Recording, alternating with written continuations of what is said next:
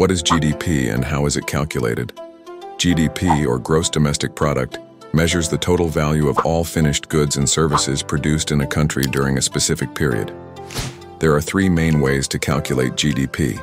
Number 1. The expenditure method adds up all spending by households, businesses, and the government, plus exports minus imports.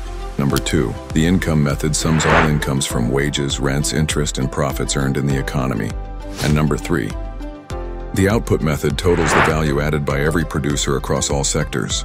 All methods aim to show the size and health of an economy, simply how much value a country creates each year. See year-by-year GDP rankings and surprising moments, like rapid shifts in economic power.